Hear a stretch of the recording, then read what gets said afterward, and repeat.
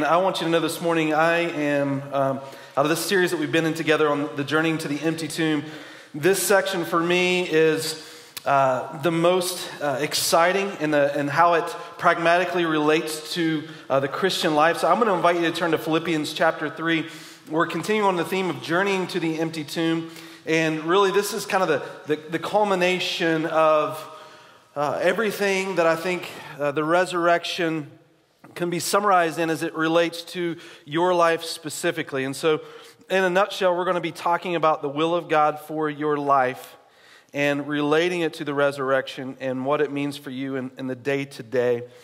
And I want you to know, if I could tell you this section of Scripture, for me, is one that God just regularly circulates within my mind as it relates to the purpose for which I believe we exist.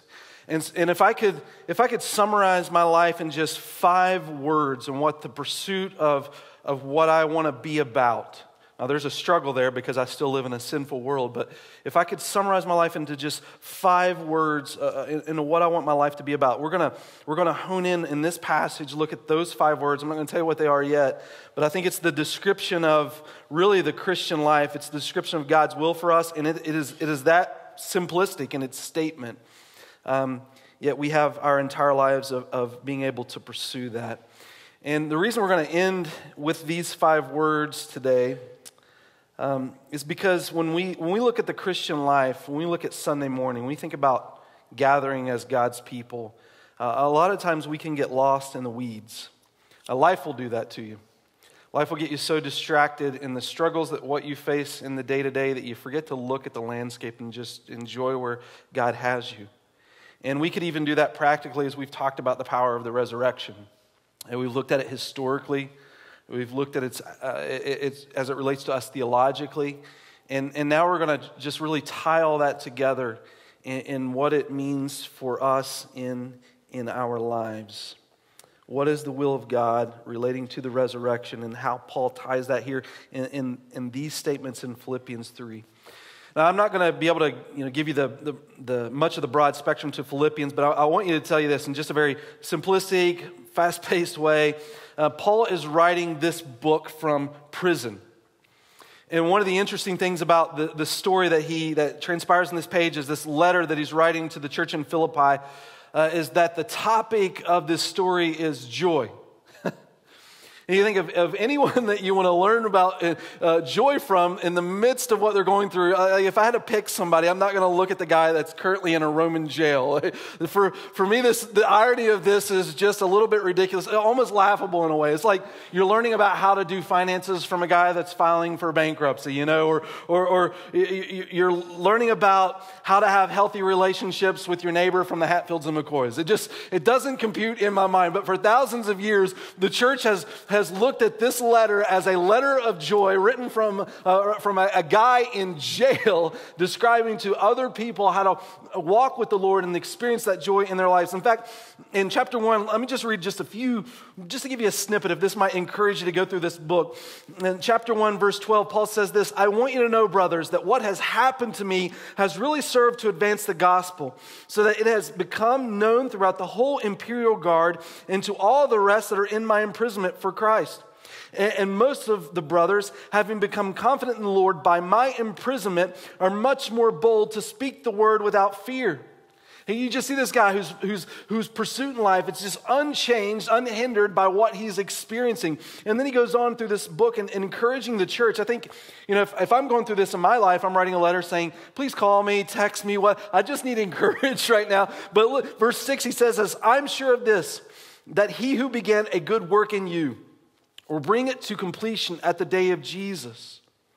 In verse 20, "Christ will be honored in my body, whether by life or by death, for to me to live is Christ, to die is gain." Only in verse 27, "Only let your manner of life be worthy of the gospel of Christ, so that whether I come and see you or am absent, I may hear of you that you are standing firm in one spirit, with one mind, striving side by side for the faith of the gospel, and not frightened in anything by your opponents.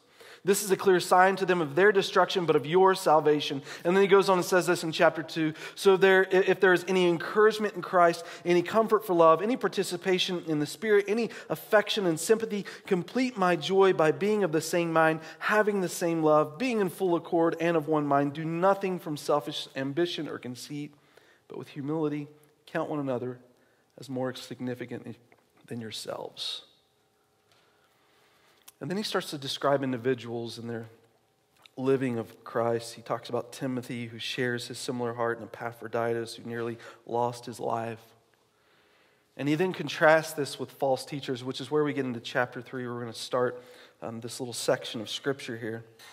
He starts talking about these false teachers because they're taking the gospel of which Paul has proclaimed, the death, burial, and resurrection of Jesus, and they're adding to it. And he's just warning them about the simplicity of what the gospel is and needing to walk in that and not give credence to the false teaching that's happening among them. And he starts to contrast their teaching really with his own life. And Paul's saying, I've walked that road.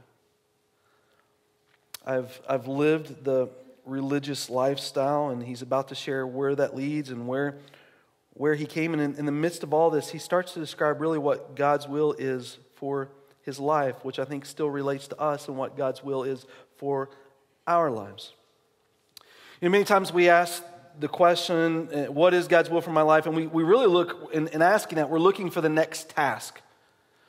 What's the next thing that God wants me to do? How do I keep making this step up the ladder so that God is satisfied with my life? And so Paul starts to relate this to his own personal life in climbing that corporate ladder of his society to show how he became the biggest fish in his pond and where that brought him in this world. And so he says it like this. In Philippians chapter 3, verse 4, we're going to start there. He's contrasting this statement with the false teachers. You can go back and look at that, the 3 verses previous to this. But he says this, although I myself might have confidence even in the flesh, talking about how they're finding their confidence in trying to live life in the flesh. He says, if anyone else has a mind to put confidence in the flesh, I far more.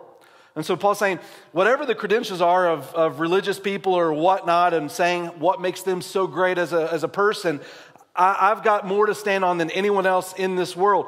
And so he says in verse 5, circumcised the 8th day, which according to Jewish law, the 8th day was the day in which you were to be circumcised. So from the time he was out of control of what happened to his life, he's still in obedience to the law of what he pursued in his life, of the nation of Israel, God's chosen people, of the tribe of Benjamin, a sacred tribe within Israel. This was Rachel's last child. She gave birth to this child and died giving birth. And so this is the last of the 12 here, and a Hebrew of Hebrews. And so during Paul's day, Rome had started to influence the Jewish people in such a way that many of them began to speak Greek, and that was what they were used to, and they started to lose the Hebrew language. And so they would read from the Old Testament in Greek. And Paul is saying that he still knows the Hebrew, the customs, the language. And so he's been rooted in that. He was trained in that tradition, a Hebrew of Hebrews. As to the law, a Pharisee. And so the pursuit of the Pharisees were such that not only did they want to obey the 613 commandments of the Old Testament, but to make sure they obeyed these commandments, or at least the pursuit of that, they added commandments on top of the commandments to make sure they never got to the point where they would even break the 613 commandments, because they had laws before that. And so the zeal for what he followed in his life, he says in verse 6, as to zeal, even a persecutor of the church. He saw the Christians that were born in the first century and that what came through Christ as compromising to his own faith. And so as to righteousness, which is in the law, he was found blameless. When you want to know in his society who is the Jew of the Jews, the most prominent figure, the one people would look to, the up-and-coming star, Paul's saying, it's me. I lived the standard as far as anyone could live this standard. The big fish in the pond. And then he goes on in verse 7. But whatever things were gained to me, those things I have counted as loss for the sake of Christ. He's using actually financial terms here. He's saying, When I look back at everything I'd built in my life, I had all of the stature. My accounts were overflowing. All that was gained to me. I now count it negative in my account. More than that, he goes a little bit further and says this, I count all things to be loss in the view of the surpassing value of knowing Christ Jesus my Lord, for whom I have suffered the loss of all things and count them but rubbish so that I may gain Christ. So in this phrase, in this statement, just to drive the point home for us, he not only talks about financial gain and loss here in the words, but then he gets this one word where he uses here, which is kind of a little debated word. He actually describes it as rubbish, which is, if you're British, I guess it makes sense. But in our culture, I think it's important for us to know the word that Paul uses here is actually skubalon. And he's literally saying it's crap. Some people even study this passage and debate in the society in which Paul lived, is Paul actually cussing here? I mean, is this one of those moments where the four-letter phrase might fit the circumstances? So people actually, I'm not encouraging you to do that. I'm just saying that's really what's debated here in this passage, that Paul really wants to paint the picture of how he's now perceived this pursuit within his life.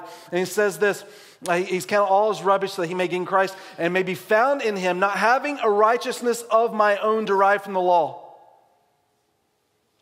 but that which is through faith in Christ. The righteousness which comes from God on the basis of faith. So Paul is saying in his life that he has been pursuing this righteousness, but he's lost his religion. And honestly, what he's acknowledging here is that he's, rather than living in this religion, he's beginning a relationship. And so maybe even for you this morning, you might be able to even relate to what Paul has gone through in this story. He's saying, like in stature in society, you think of the prominence that he had, the relationships that he's built, the community around him, all the people that have respected him, that look up to him, that admire him, that want to be him. And he turns from that. You know the kind of repercussions that come from those actions? I mean, at the very least, social suicide, right? The pressure. If you watch Paul's journey, you see wherever Paul travels, individuals are following him and providing persecution in nearly every city that he encounters, trying to persuade the people not to listen to this story, this statement that he's making about his own life and how it relates to the gospel and how it should relate to your life. And so the commitment of Paul in giving this statement, he has paid the expense to the ultimate in which it cost him his life. But he's counted it as loss. When we look at this story from a religious perspective, this is difficult to comprehend, because Paul's saying he's laying behind the law for which he found his righteousness and taking on Christ. It's almost like this. He's tried to live the law, tried to find this righteousness in living the law. And the whole time he's like, in trying to pursue this, which I'll show you why this is an impossibility in a second, but in trying to pursue this, he's like, why am I doing this when Jesus has already done it? Trying to earn God's love. And his love has already been extended. And so Paul loses himself in that to gain the righteousness which for which Christ has provided to him. And so the struggle in religious thinking looks like this for us. Religion looks at the rules of which they have created in their structure to provide righteousness, to earn righteousness, and to look holy before God. And so they look to these rules as a means of becoming holy before God. Then we look at Christianity, into a Christian circle. And like today, we see in what we're going to share from this text of Scripture, what we're not emphasizing is rules. The emphasis of what we're going to make today, even looking at what Paul's saying, it's not about law for righteousness. And so then the perplexity in a religious mentality to look at you as a Christian and pursuing Christ and not making this morning and the emphasis about religious living in order to achieve your righteousness, it almost looks as if you're blaspheming God, because the question then becomes, like, without your religious rules, how do you become holy?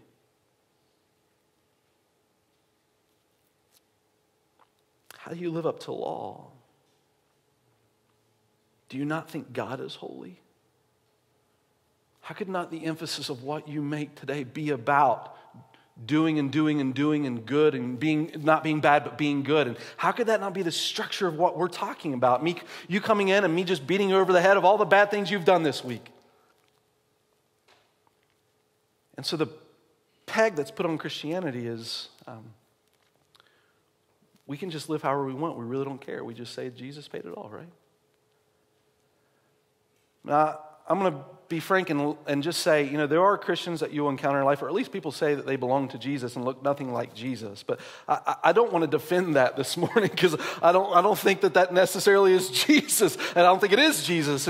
But rather what I want to do is just highlight Scripture, because here's what I think, guys. Christianity does not diminish the holiness of God. In fact, I think it's the exact opposite. And I think that's why Paul's making this statement this morning. Christianity doesn't diminish the holiness of God. Christianity actually elevates the holiness of God. And this is what I mean. When Jesus preached on the Sermon on the Mount, he looks at individuals that are living law, and he turns up the temperature of their religious living and says, Matthew 5, you have heard it said, you shall not commit adultery. But I say to you, you who have lusted in your heart, you've already committed adultery. You shall not murder. But you who have been angry in your heart, you've already murdered. And so what Jesus is indicating is that the purpose and intent of the law isn't to drive you to show you how righteous and good you are. The intent of the law is to demonstrate how much you need God in your life. In fact, when you read passages, not just New Testament, but Old Testament and New Testament, there's several passages in Scripture that just state to us the impossibility of this righteousness. James chapter 2 says, he who has sinned in one point of the law is guilty of all. In Isaiah 59 verse 2, your sins have made a barrier between you and God. 64 verse 6, in Isaiah, your righteous deeds are filthy rags before God. In Romans chapter 3, verse 28, you're justified by faith apart from the works of the law. Ephesians chapter 2, verses 1 to 5, you are dead right now because of your sins. Now, physically, you're alive, but it's saying spiritually, your soul is disconnected from God because there is no righteousness there. So what Christianity is doing is what Paul is acknowledging here. Christianity is saying it's not that we've diminished the holiness of God at all. It's that Paul had come to this place in his life where he recognized that the law and living it in perfectness is an impossibility. And so when you come before God and you even offer him 80% of living law right, that 20% is still enough before a holy God in which you are condemned. Christianity does not diminish the holiness of God at all. In fact, it starts off like this way. We come before God and we already acknowledge that we are absolutely broken and cannot perfect ourselves. But Christ has. And so Paul, in this story of the resurrection, I told you this a couple of weeks ago, but the thing that transformed Paul's life, he saw the resurrected Jesus, and in seeing the resurrected Christ, knew that the hand of the Father, the approval of God was on him, and the sacrifice that he made for us. And therefore the righteousness of God made available to you. In religion, you can never overcome the cycle of wondering if you've ever been good enough. You'll never know. You can hope so. You can look to your friend and say that you're better than them, but you can never know. But you don't have to, because Jesus has already done it. And so Paul, in making this statement, comes to this thought. Philippians 3:10. That I may know him. Paul's simplified, and all the things that he said his life was about, that list of performing and living up to this righteous standard, and then seeing what Jesus has done, the validity of Christ in his resurrection, calling people to it. And he said he's simplified his life down to this singular thought. What is God's will for your life? It is not what you do. Now, what you do will be affected by this, But when we start asking the question, what does God want for your life? Can I tell you the answer isn't about the next step. It's this one thought always in your Christian life. And so Paul solidifies it, summarizes it, makes it shockingly simplistic in his answer, and he says this, that I may know him. Maybe I should just test it for a minute and ask, is the will of God for your life really this simple? I mean, can it really be summarized in 5 statements? Can I live my entire life and this be the theme of what I'm about? This word for knowing here it's not just intellectual. This word is personal, it's experiential. That I may know him. I think, and this is just speculation, but I think Paul in this statement is really reflecting back to what John says in John 17:3, and he's quoting Jesus, and Jesus says, this is eternal life, that you may know him. Eternal life. Jesus has described, what's eternal life about? Just being in heaven? No. Eternal life is about personally, intimately knowing God. That's what living forever is about. You were created to belong to him forever.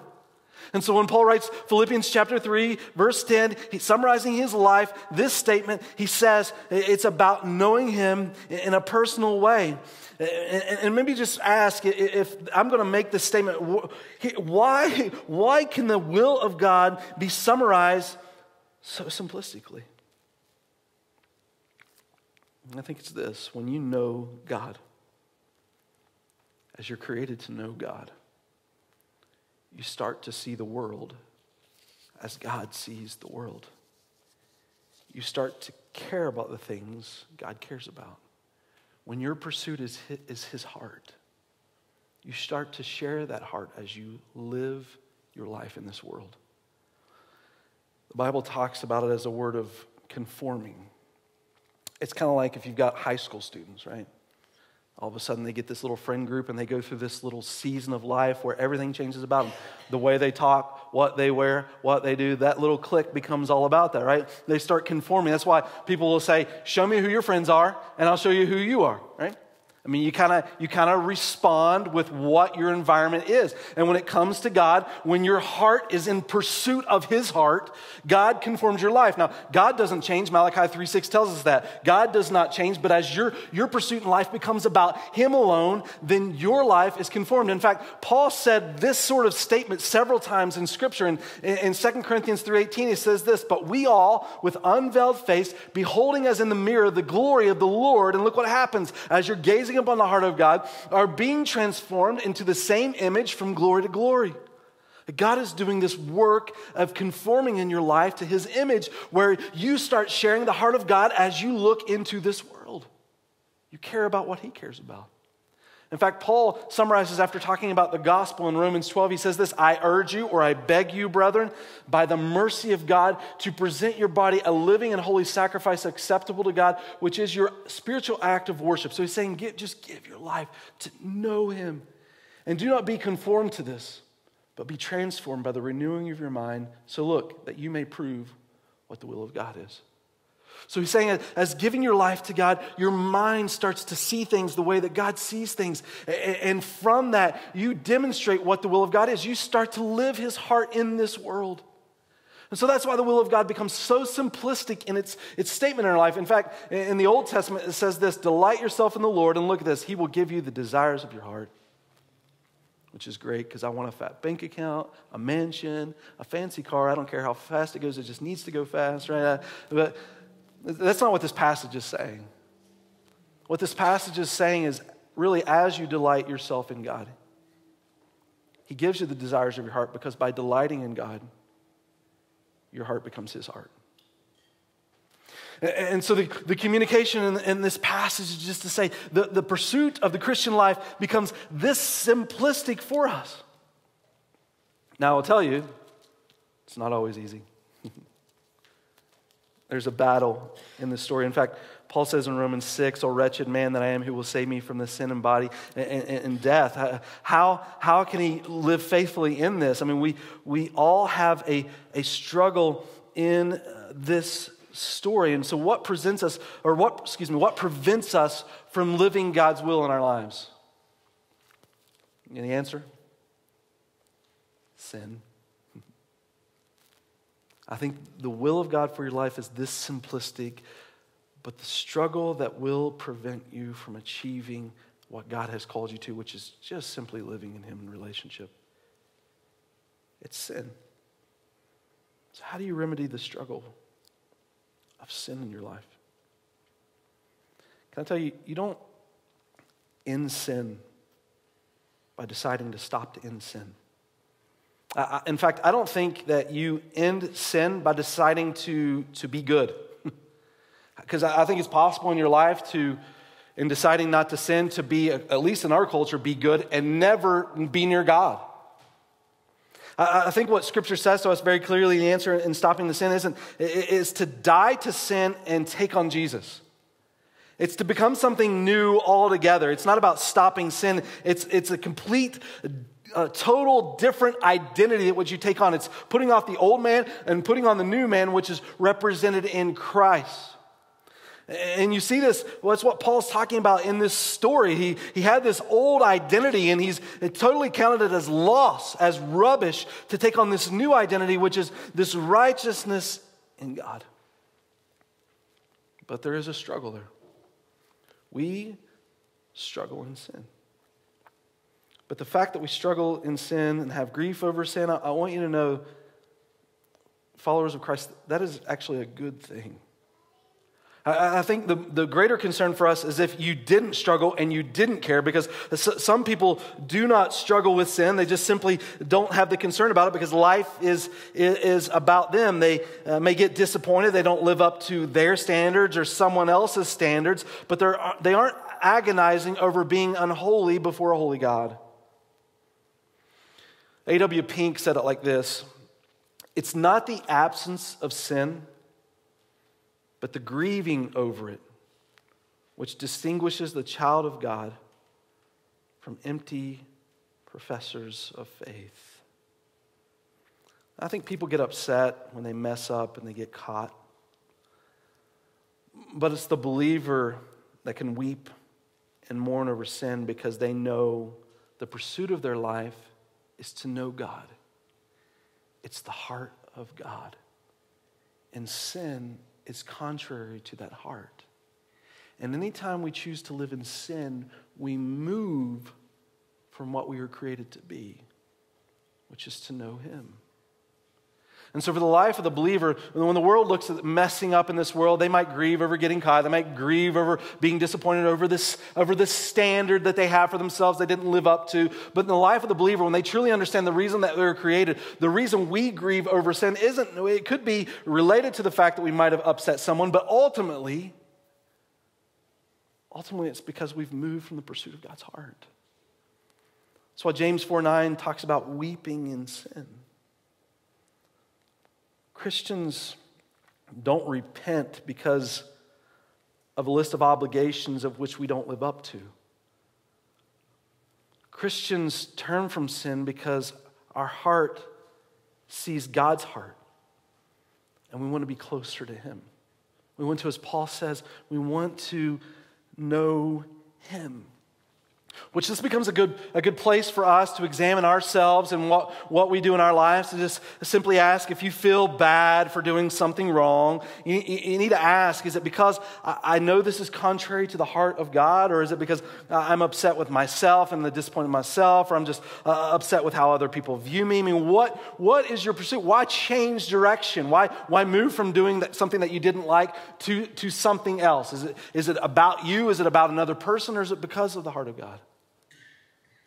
Where does your heart fall in that? And maybe I would say it like this. If I mess up at home in my relationship with my wife, I know that's hard to believe because example of perfection, right? And I want to come and apologize to her. I think the healthy question is, what's my motivation? Like, is it because I disappointed her and I want her to think great of me? Or is it because I know she was planning on making my favorite dinner that day, and now that I've got myself in the wrong, dinner probably ain't going to happen, you know? Is it because this might affect some sort of intimacy a little later that night, and I don't want to lose that, and so I better apologize now to make up for it, right? And what's my motivation? Scripture says it this way. God created man and woman in marriage to be one. Literally it says where you can't tell where one person ends and the other one begins. And so my apology shouldn't be about what I get. Honestly, my apology is about my heart connected to her heart in relationship. Because what happens in those type of relationships when sin is present, it always divides. Sin destroys relationships. When you have a child, you know, as a parent, they're always your child. And that doesn't change anything. When you belong to God, you always belong to God. That doesn't change anything. But sin affects the relationship.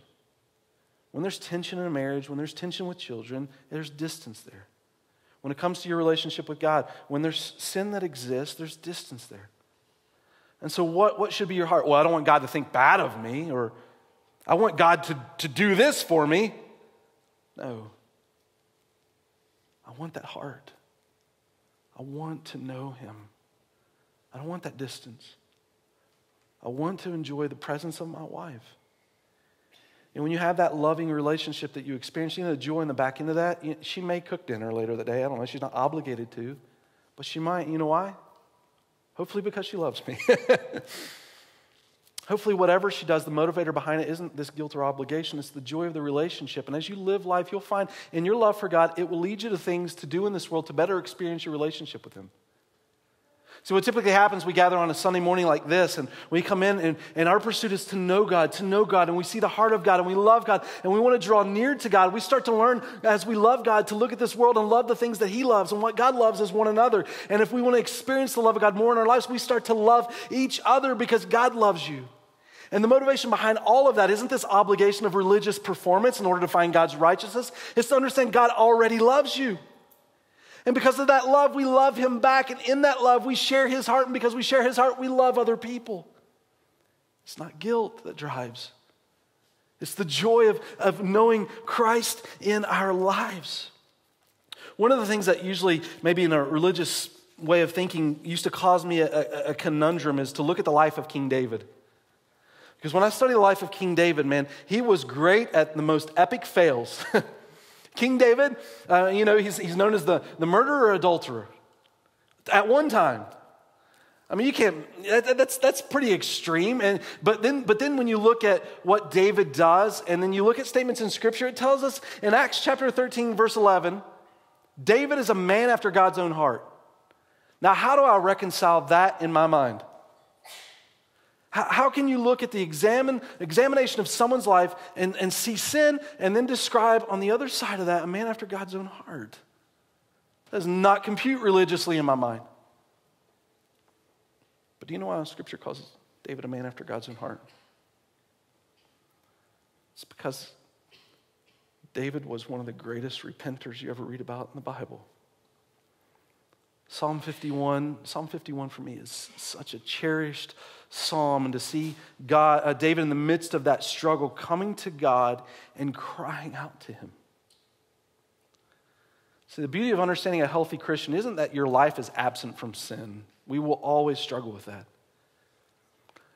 It's what you do with that sin once you recognize it in your life. See, some people will be content in just living in it over and over and over and over and over, and they'll just justify it by saying, well, everyone else sins. But a true believer whose pursuit in life is to know him. I want to know him.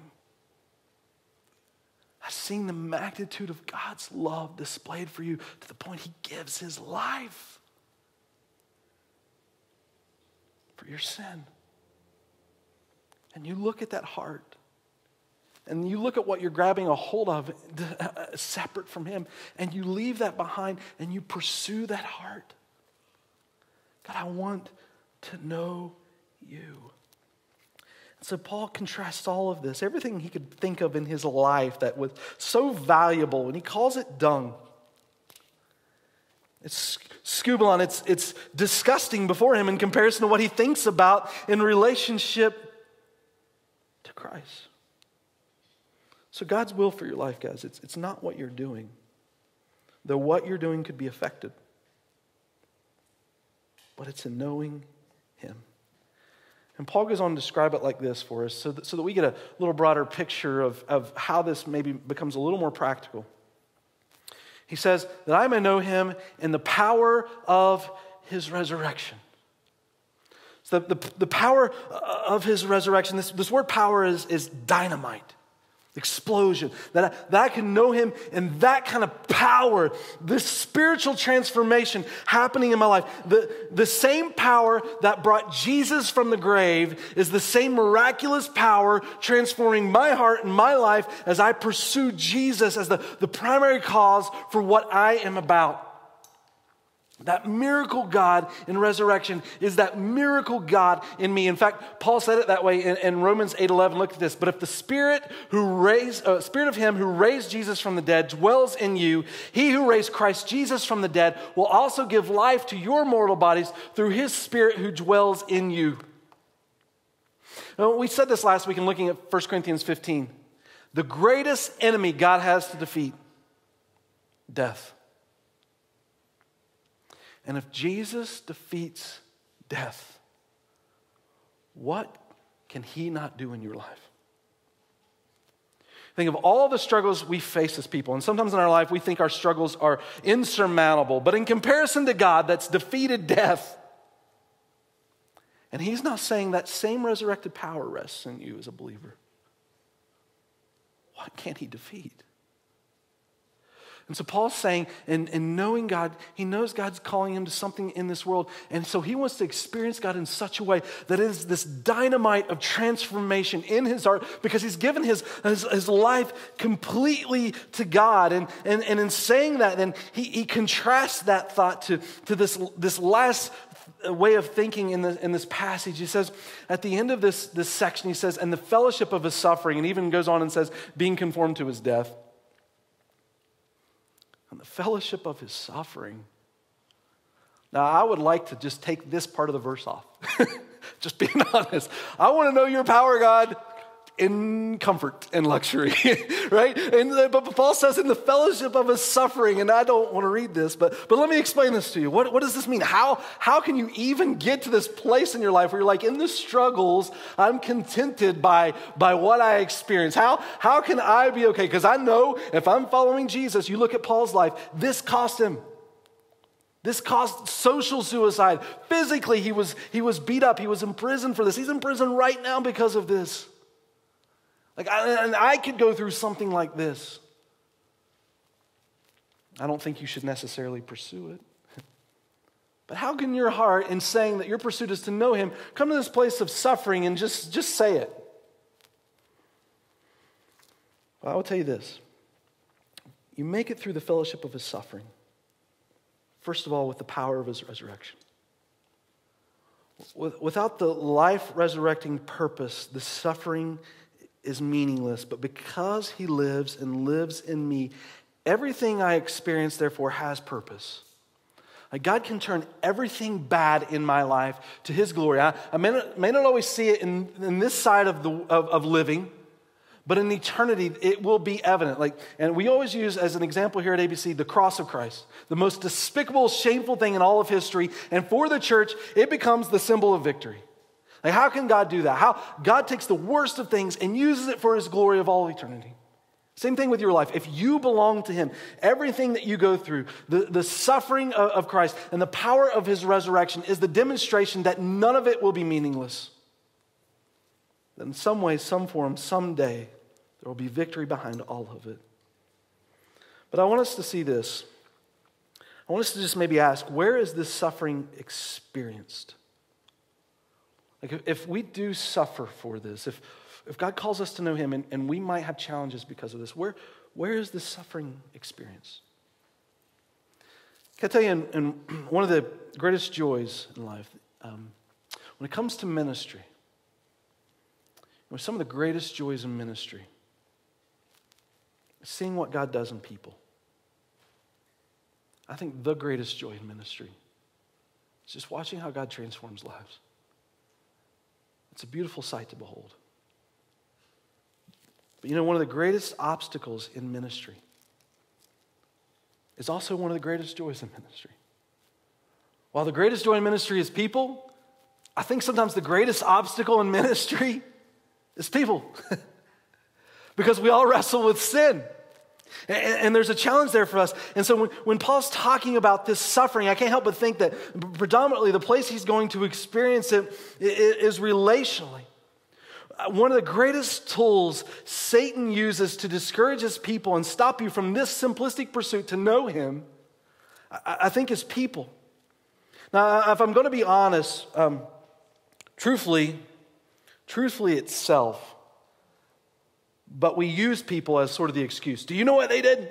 Therefore, I quit at what's most valuable in life because of them. Like, you're ultimately responsible for you. But sometimes people can sure make it difficult in the simplicity of what this statement is. And Satan can use that. And when Satan uses that in relationships, here's what tends to happen. We have a difficult time in a relationship, and so we back away and isolate ourselves. And when we isolate ourselves, we just become an individual island to ourselves. And that is the most perfect way for Satan to pick you off. You feel all alone. You're isolated, right? I mean, you could even have people around you.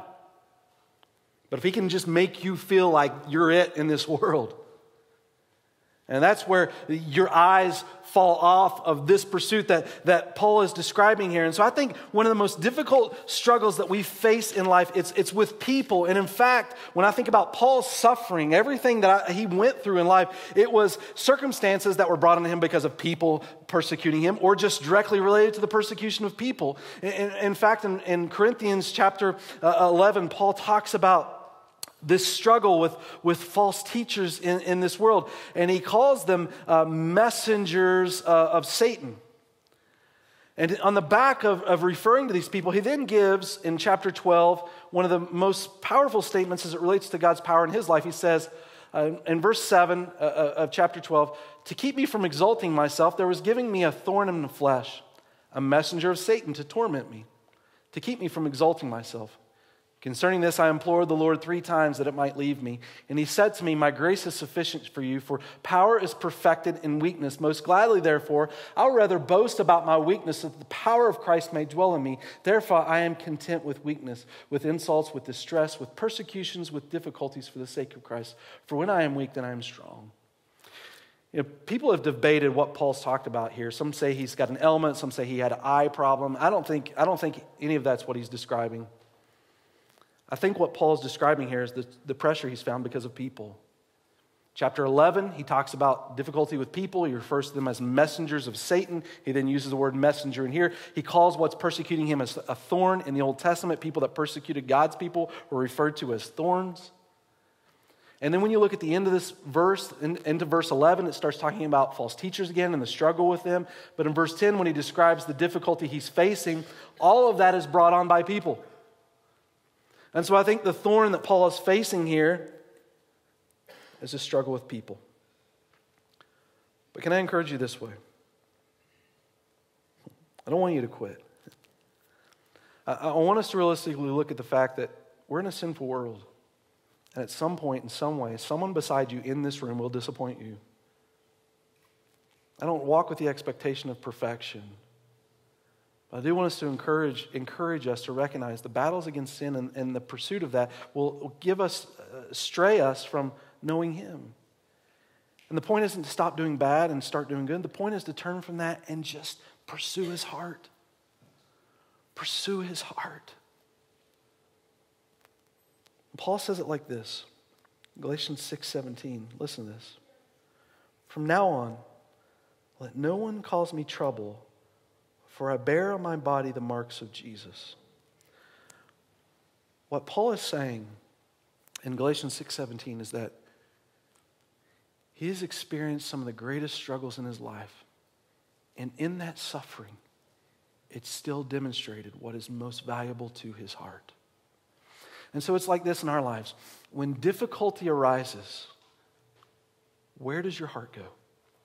When difficulty arises, I want to watch my heart. It's kind of saying this: the hardship will show your heartship.